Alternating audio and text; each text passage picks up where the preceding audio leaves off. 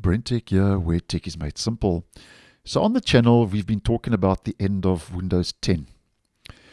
And according to Microsoft, the end of Windows 10 and support for the OS will take place next year in October 2025.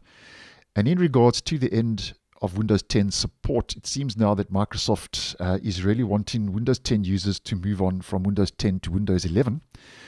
Because a couple of days ago, they have quietly updated the official support page, where you can learn about the end of support for older versions of Windows, such as Windows 7 and Windows 8.1, which, by the way, for both those OSs, as you may well know, Microsoft ended support for 7 and 8.1 last year in January 2023. And now we can see, according to the website's update, the new end of support page now features 3 different tabs. We get Windows 7, Windows 8.1, and Windows 10. And here we can see on the end of support page now, it reminds you in this section that after October 14, 2025, Microsoft will no longer provide security updates or technical support for Windows 10.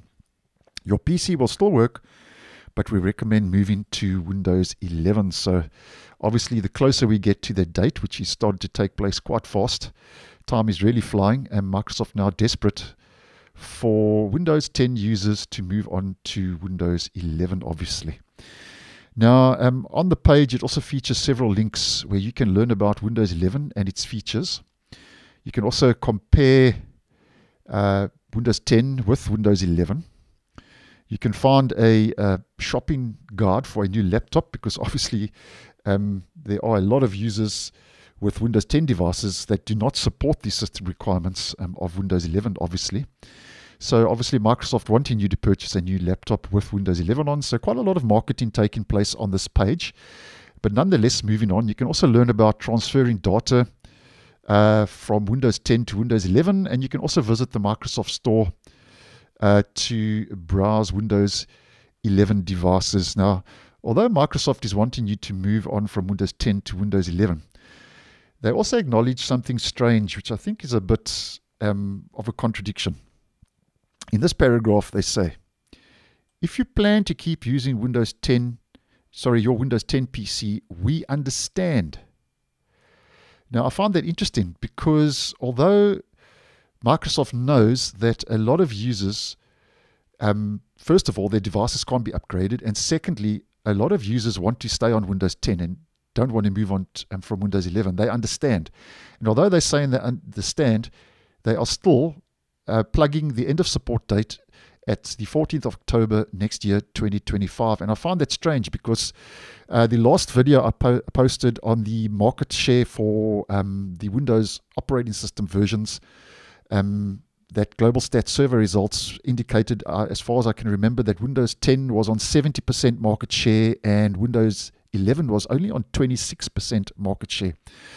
So I personally don't think that in the next year and a bit that we are going to get that sort of market share from Windows 11.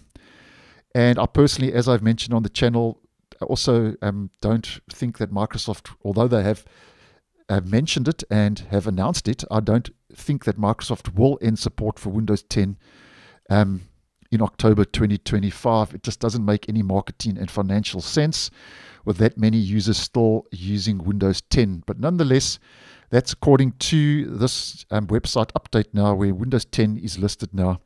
And obviously here at the bottom of the website, we've got frequently asked questions, and I'll leave this webpage down below in the description if you would like to get more information. And obviously the only way after October 2025, according to Microsoft, that you can officially use Windows 10 and still receive security updates is that you have to subscribe to the Extended Security Updates program, which is a paid subscription which will take place over 3 years. And I'll leave a video in the end screen regarding that if you would be interested. So there you have it. End of support for Windows 10 is now alongside Windows 8.1 and Windows 7. So Microsoft now really wanting you to move now from Windows 10 to Windows 11. So thanks for watching, and I'll see you in the next one.